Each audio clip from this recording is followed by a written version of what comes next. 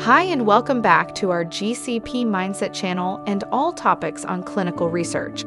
Today, we'll talk about the frequency of monitoring visits. More after the break.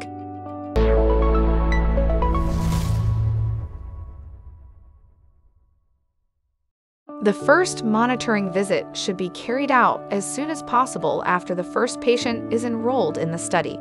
This allows problems to be identified at an early stage, thus reducing subsequent errors. If the first monitoring visit takes place too late, the processing of errors along with possible subsequent errors and the documentation of corrective and preventive actions often requires much more work than if one had visited the site in a timely manner for monitoring. Once the study has been running for some time, the site is usually visited at a more or less fixed monitoring frequency. A monitoring plan should be written for each study. The frequency depends on the nature, complexity, and risk of the study. Study risk is the risk that something goes wrong with patient safety and rights or the quality or integrity of the data collected. For example, in complex oncology studies, trial sites are visited weekly, whereas in simpler studies, for example in aesthetic medicine for the removal of facial wrinkles, trial sites may be visited much less frequently because of the lower risk to the patient's safety and the lower amount of data. Of course, the frequency of patient visits also has a significant influence. If the study participants only come to the trial site 3 times a month, monitoring does not have to take place every week because several patients should be checked completely at each visit. In a more complex study with a higher visit frequency, where more data is collected per visit, the number of monitoring visits, as required by GCP, should be appropriately adjusted and accordingly should be higher. The drug development phase also plays a role in planning the monitoring frequency. In Phase I studies, in which professional Phase I units participate in a monocentric study, which do nothing other than conducting studies, the monitoring frequency is kept very low because the number of study participants in these studies is still very small. These are healthy male volunteers, and the treatment period in these studies is usually quite short. In Phase I studies, the frequency is higher because the study designs are more complex. These are multicenter studies with a higher number of patients, which, however, are still composed very homogeneously as a study population.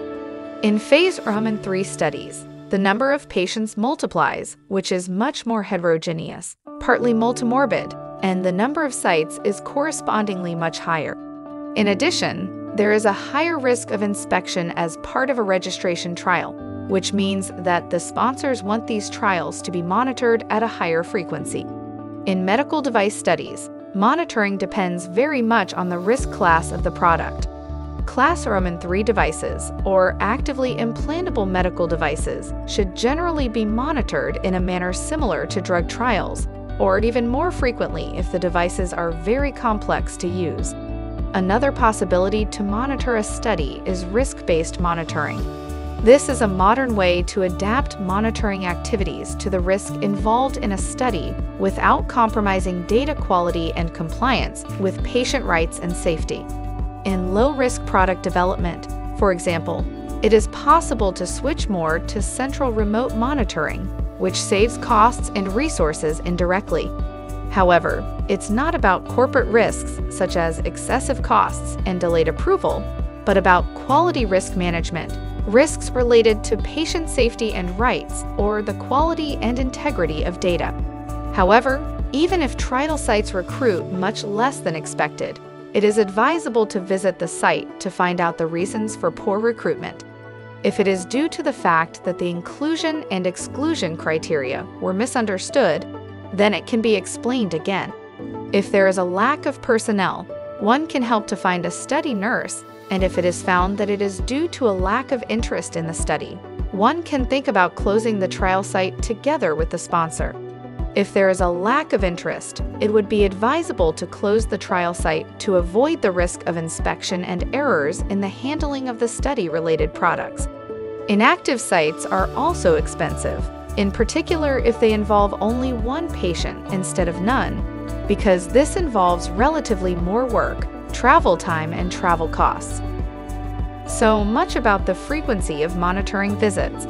We hope that we could give you some interesting information and look forward to see you next time, when we will speak more about the practical points of a monitoring visit. Goodbye.